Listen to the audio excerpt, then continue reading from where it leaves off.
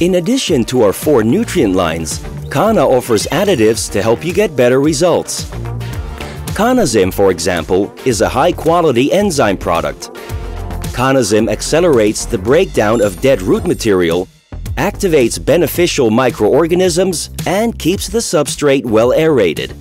Cannazym is suitable for use with any growing medium.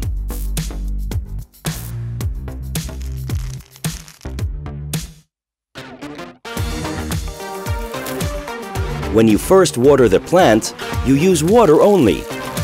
The Cannazym should only be added to the feeding solution from the 2nd week of cultivation onwards, every time you water.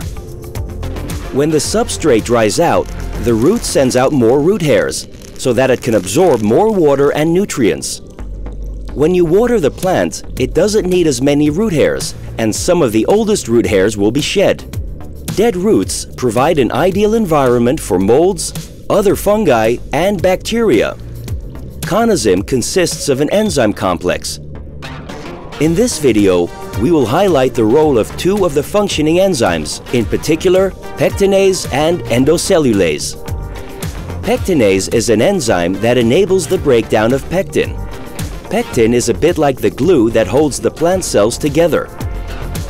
The remaining enzymes in the cellulase complex break down cellulose after the pectin has been broken down.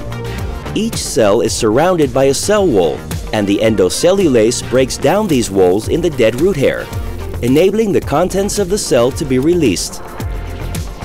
After the enzymes have broken down the root hair, microorganisms can absorb the nutrients, which are quickly converted into minerals and sugars. These can be absorbed by the new root hairs.